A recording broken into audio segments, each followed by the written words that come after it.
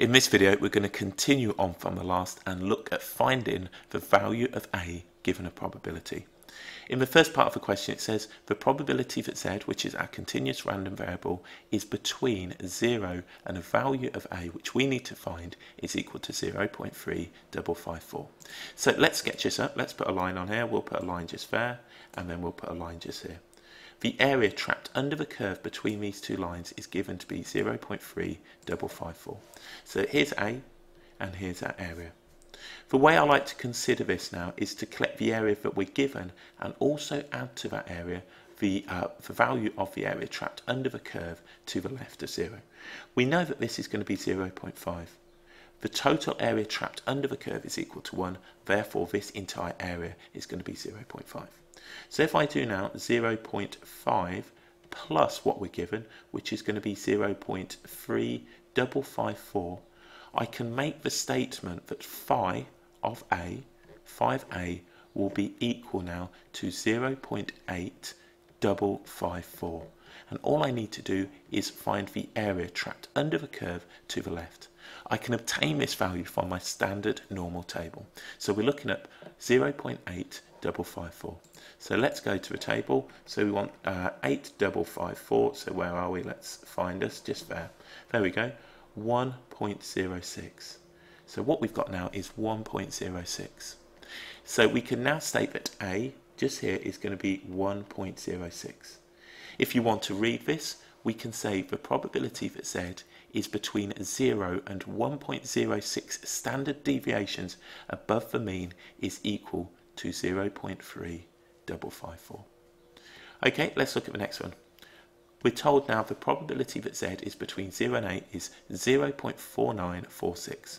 So this is going to be a pretty big area. So if we put this point up here, what we're interested in now is the area trapped under the curve to the left of that line and to the right of 0. So here is A. Let's put this on. This is A, and this right now is the area. So if I add to it now the area trapped under the curve to the left of 0, this now will give me 0.5.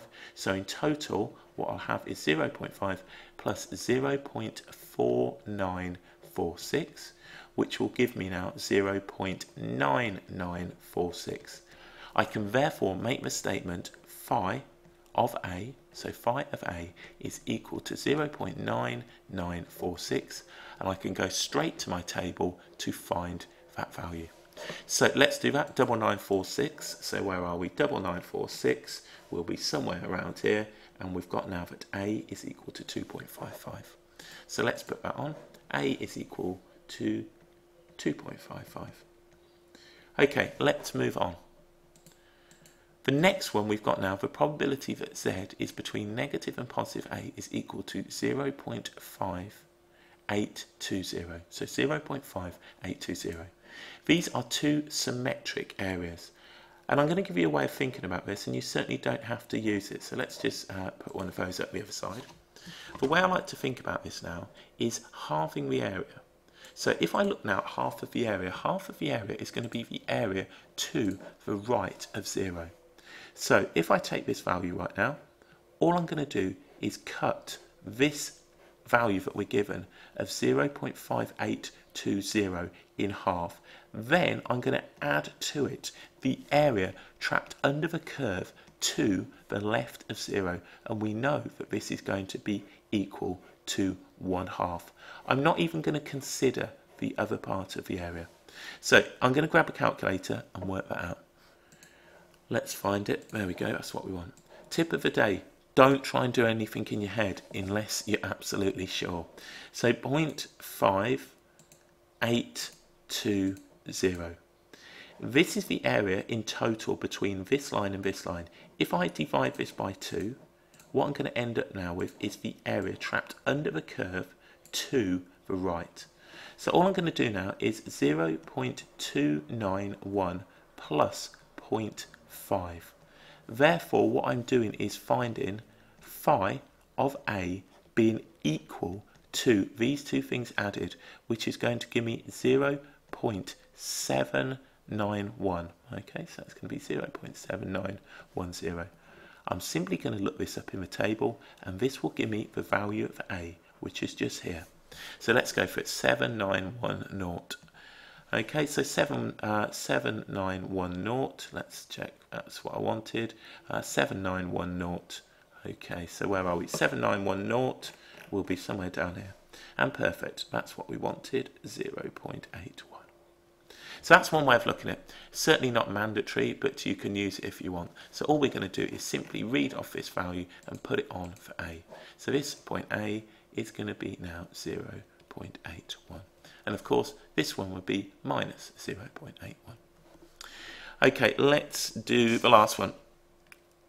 We can use exactly the same with this one. The probability now that Z is between negative and positive A is 0.8230.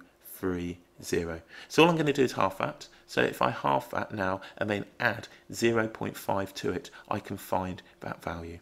So let's do that. Let's grab the calculator up, and again, I'm being lazy and putting it through here. And then we're going to divide this by 2, and then we will add to it now 0.5 and show this in your workings. So what we're after then is phi of A being equal to 0.9115. So all I'm doing now is finding the total area to the left of that line. If you want to think about what I've done, I've taken these 2 points now and put them just here, and all I'm doing now is finding the combined area. We know that this is half of my value, so I'm just simply now going to, and this is including all of this bit here, going to the left of this line. And this line here is going to be A. So let's look this value up.